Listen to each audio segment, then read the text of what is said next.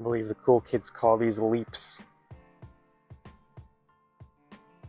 Today we have something exotic from a far-off land, or shall I say a far-off universe, the Marvel universe. This is the Lumintop Ant-Man. And this is a very unique light, probably the most exotic and most expensive light on my channel thus far.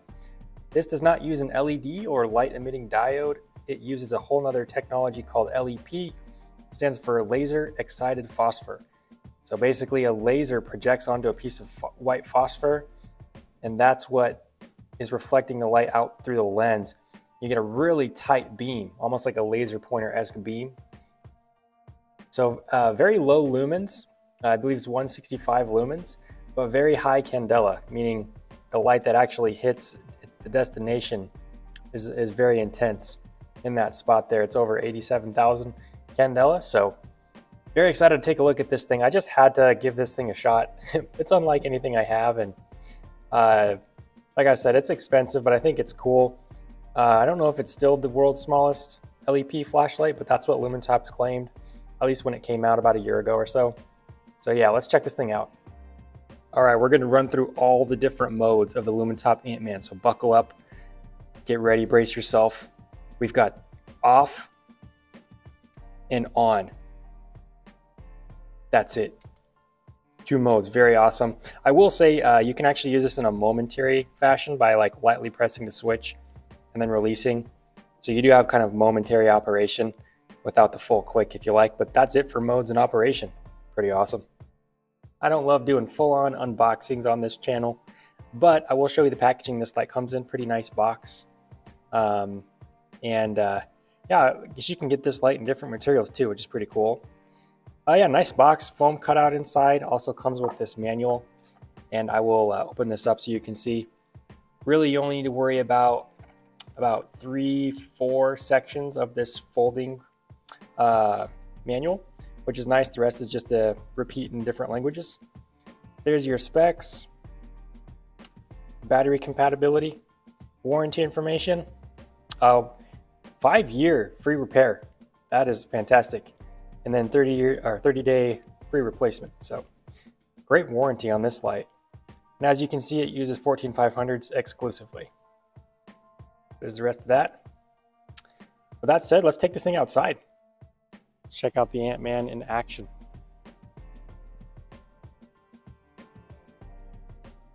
Let's see if we can stretch that tree line. Yes, we can. Wow. So just consider that a light of this size is reaching out to that distance. My camera is struggling, but this can give you a little bit of an idea of what this light's doing. This shot gives a little bit better perspective. Yeah, as you can see, a lot of light reaches this destination, which is really cool. By the time it gets there, the hotspot's big enough for you to be able to identify things. Pretty sweet. Let's run the Lumintop Ant-Man through the flashlight optimization chart. I'm gonna do this in record time because it's midterms this week. I don't have time for this. I gotta study. But yeah, we got on and off. Pretty nice UI, momentary if you need it as well. Tightest beam profile you can imagine. Even in comparison with other LEPs I've seen in other videos, this thing is very tight, very precise.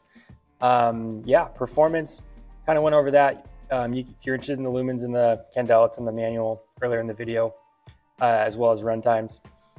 Durability is pretty awesome. You got a 1 meter drop rating and 2 meter IPX8 water rating.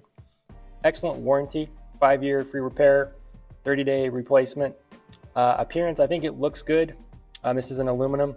Anodization seems good. I like this little brass. I don't know if it's actually made of brass, but I like this little collar here. Good clip too, nice sturdy clip. Another thing I really like is this glow ring over here. It's a nice touch. Flashlight companies don't need to do this, but I really think it's cool. Maybe more cool than practical, but still. I like that on the Lumintop Tool AA as well. This one's got a green glow ring around in the bezel. So yeah, like that as well when it comes down to appearance. Let's see, sweet satisfaction. Is this thing fun to use and satisfying in any way? Yes, it is. Very first LEP I've played with, and it is quite fun. And actually, my wife thinks this is the coolest light that I've got recently. She loves this thing. She likes to play with it too. So let's take that for what it's worth. Price and availability. This thing is pretty pricey. The barrier to entry for LEPs is still pretty high. I predict they'll become more prolific and more affordable with time, but for right now, still pretty pricey. I was able to pick this one up for under $60 on AliExpress, but they're up in the low 70s right now. So you may just want to hold on for it to go on sale again if you're interested in picking one of these up. Or if you're not balling on a budget, then just go for it. But in any case, yeah, I think they're pretty available too on your major online retailers. Not too hard to come by. Versatility. Basically, long distance illumination. That's what this thing's good at. Not so much for close range illumination. But yeah, you could definitely carry this. It's definitely small enough. Okay, that happens in every video. I'm not editing that out. It's as real as it gets around here. You know how we do this here on Pardon My English. Low production value. But yeah, as you can see, EDC flashlight. So it's kind of how it's marketed. Take this with you anywhere. I do need to get the chart back up here so I know what I'm talking about. Yeah, that's going to do it for versatility. There's probably other use cases. I'm not like a security or tactical dude, but I imagine these could have some application for that too. Maybe, I know larger LEPs are used at sea sometimes to signal other boats in the shore and stuff like that. I don't know if this could do that because of its size, but anyway. Drawbacks, probably just up close, it's just the nature of what an LEP is. When it comes to LEPs, I'm not too qualified to talk about pros and cons, I guess. I don't have anything to compare this to. For right now, I would just say price. Everything else I like about it. Seems pretty cool. The fact that you can pick an LEP up in this size is pretty interesting to me, is why I ended up going for this in the first place. Bang for beam value. If you're looking for a small, pocketable LEP, I don't know of a lot of other lights on the market that fit that description other than this one. So yeah, if it's worth it to you, you know, value is more than just the price of something. It's what you get for the money. And I think this is leading in the industry right now as far as the size for LEP technology. So yeah, I've got to say it's a good value if this is the kind of thing you're looking for. But on that one, we're going to wrap it up. Really appreciate you watching. Thank you so much for checking out the video. If you enjoy content like this, if you leave a like on the video, it helps the channel a lot. Subscribe if you haven't already and like videos like this. Otherwise, God bless you. See you in the next video. Bye.